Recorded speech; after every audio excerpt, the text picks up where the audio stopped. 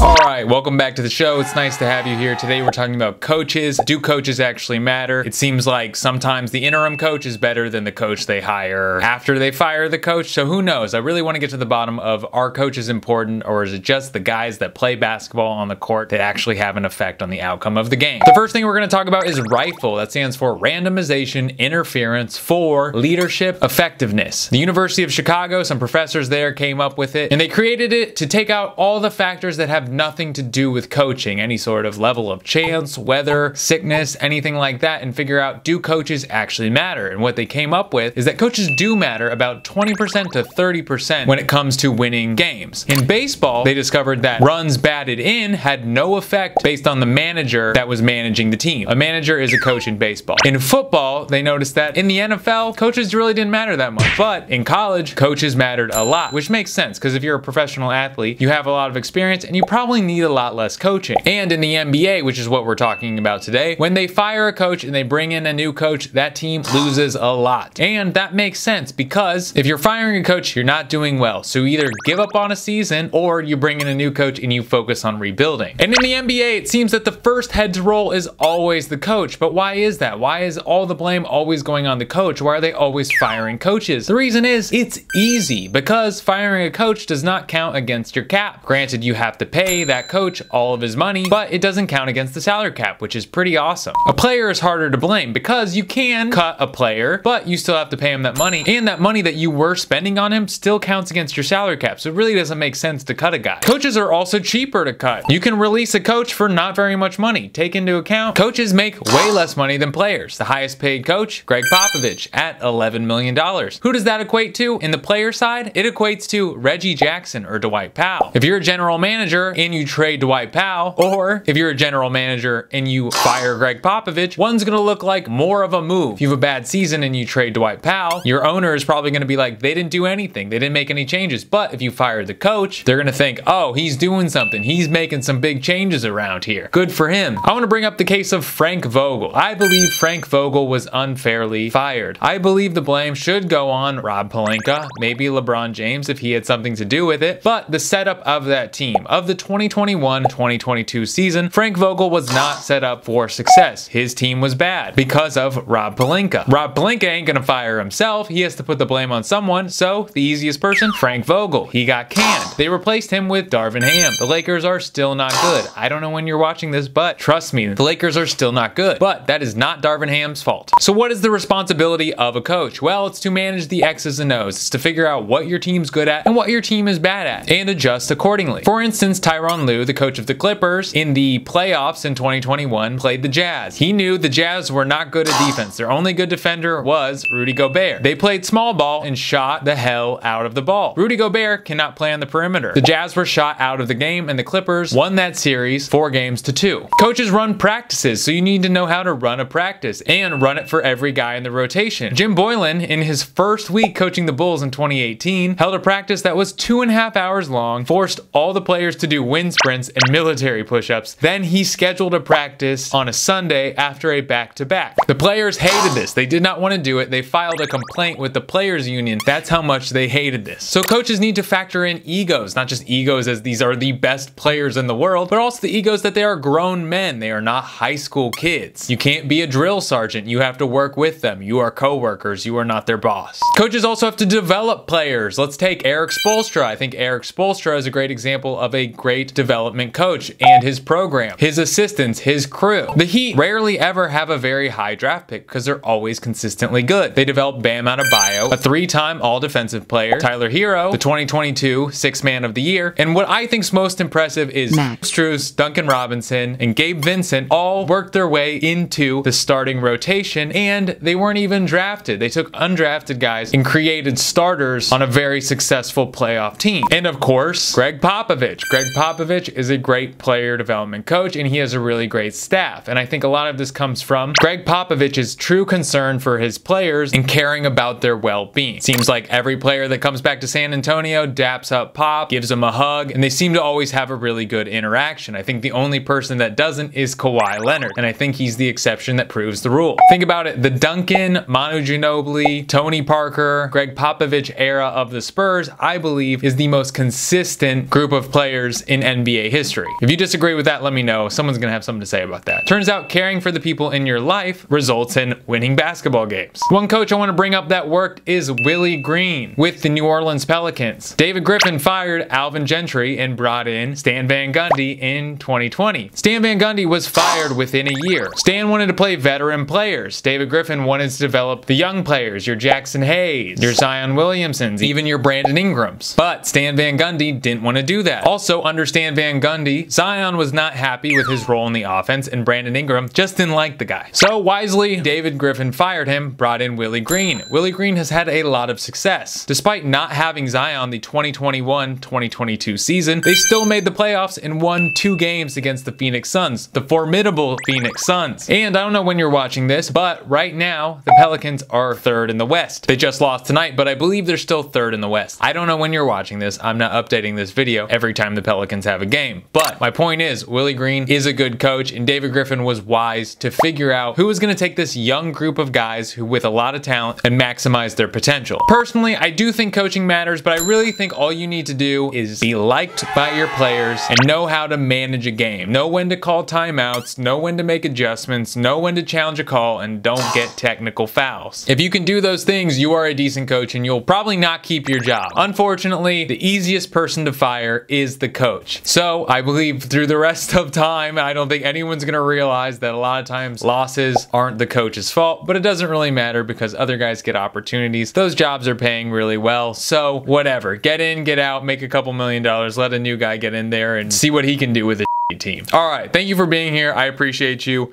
You know, kiss your mom.